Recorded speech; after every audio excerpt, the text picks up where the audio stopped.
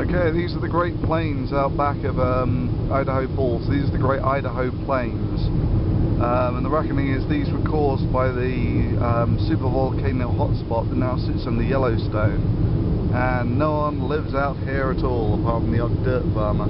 Oh, bloody hell, eagle! Bloody hell, eagle! Shit. Not quite sure what it was, but it was big.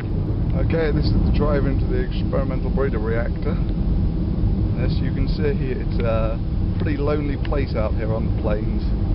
There you go, a tiny little brick shack in the middle of the Idaho Plains. The world's first nuclear reactor. Now, this is one of the reasons why I came down here. After they had got nuclear weapons technology working, but before they'd got the rockets capable of delivering them to other countries, they came up with this idea of a nuclear powered bomber. And these are, that's the heat engine, and this was the actual reactor, and they were going to put this inside a plane which was going to fly around almost indefinitely, on the basis that if the enemy managed to blow up all of your airfields somehow, you would always have this in the air as something capable of striking back at the enemy. And the thing was going to be huge. Plans for it somewhere. I think a 5-man crew or something with week-long flights. And the reason it was scrapped was twofold. First of all, rocket technology came along and made this idea almost completely obsolete.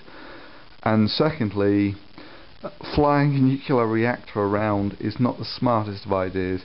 It turns out that filling them up with nukes as well isn't such a problem. The thing is that reactors are always they always have quite a lot of activity to them. Nuclear weapons are actually quite safe. If you actually drop them,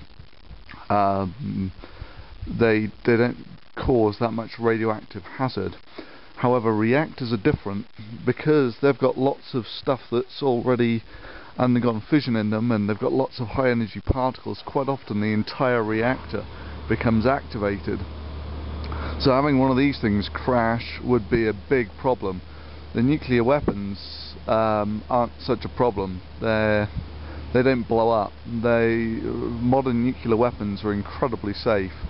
In fact, almost the only way that they can blow up is if they're told to blow up.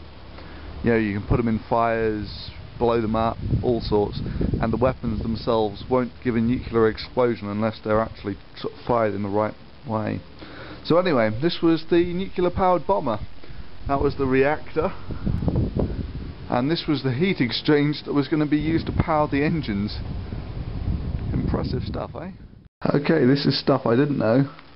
Because the plane was going to be so radioactive by the time it had flown around for a bit, they had a lead shielded locomotive running on 4 tracks to tow the plane to its hangar, and they actually built some gigantic hangar in the desert 30 miles north of here. There you go, 120-hour flights, 5-day menu for the crew. Crazy, eh? So this is where they store the reactor rods, and this is a hot cell.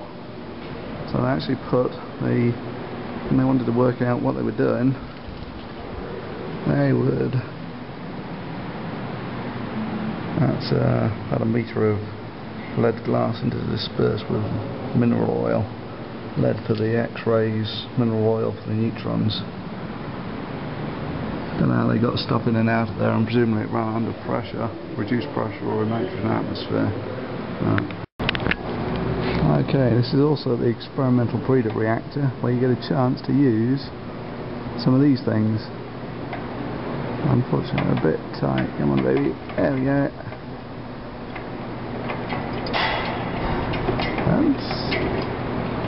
And then, come on, there we go. Hey, marble bonanza.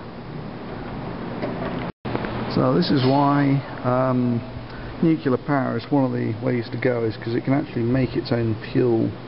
So 235 of course is about a couple of percent of natural uranium, and to actually isolate it's a complete bitch. However, once you get 238 you can actually get a criticality from it, and if you can control that criticality you can generate power, which is great. That's what this thing does. That's the first the first experimental reactor to generate power. Anyway, this also sprays off loads of neutrons which can be captured by 238 to make plutonium, which you can also use as a reactor fuel. So 238 of course you get, it's dirt cheap, you get buckets load of it. So when you actually start off with your uranium, you've got to isolate these two isotopes, and you get about 1.5% of this one, and the remaining 90-something% is depleted uranium, which is essentially a waste product, which is why it's used in kinetic penetrators and armour. However, if you actually strap this stuff around anything that screams off neutrons, this will actually capture neutrons and turn itself into plutonium, which I think initially the idea is that you make bombs from this, but you can also use it as a reactor fuel as well. Okay, you have to read between the lines a little with the experimental breeder reactor milestones. What it doesn't say is 1945 were the first two fission devices to be dropped on Japan. First of those was of course a 235 fission device. The other one was a plutonium fission device. Then, so they knew very early on that plutonium was good for making bombs. 1951, first reactor to generate electricity. That's all great. 1953, the first breeder reactor that can create more fuel than it creates, and of course the way that it does this is you take the 238, which is essentially a byproduct of making your 235, which is at the time a way of making bombs, but and then you get a 235 reactor, and that sprays off loads of neutrons, and you capture some of those neutrons in your 238, and that turns it into plutonium, which was primarily at the time needed for making bombs. You don't need as much plutonium to make a bomb as you do 235, and 235 is a very expensive way of making bombs. So, and it's a full decade, or just about a decade, until they were actually making electricity from 239 plutonium, sorry. So, I mean, this is, it's not entirely honest, but to be frank, all of the early nuclear stuff was oriented about making weapons, and a lot of the early reactor stuff, including England, was almost exclusively